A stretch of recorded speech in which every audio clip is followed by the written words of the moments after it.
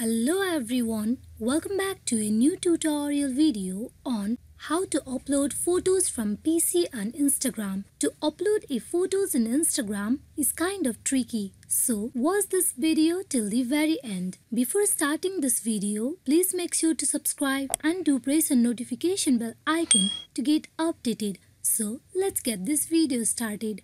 First of all, you need to open any web browser on your PC, as I am using a Microsoft Edge for this. Now go in for new tab and search in for a instagram.com and press enter, then get logged into your account by providing proper account credential, that is your login ID and password. As I have already get logged into my account, here before you go for the further process, you need to use Google Chrome specifically for this. So once you are inside the home page of Instagram, you need to tap and right click. At the very last, you can see the option of inspect. You click on it.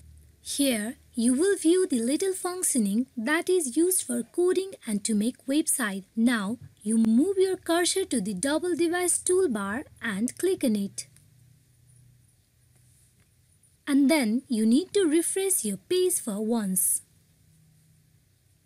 Once you refresh, your page will be loaded as mobile application. Just like in mobile, you can see here home, search section, create icon and many others. Now to upload a picture, you click on create icon. Now you browse the picture that you want to upload in your Instagram. Click on the picture and you click on open.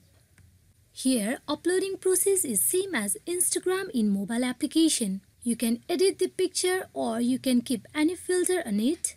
After you're done, you click on next.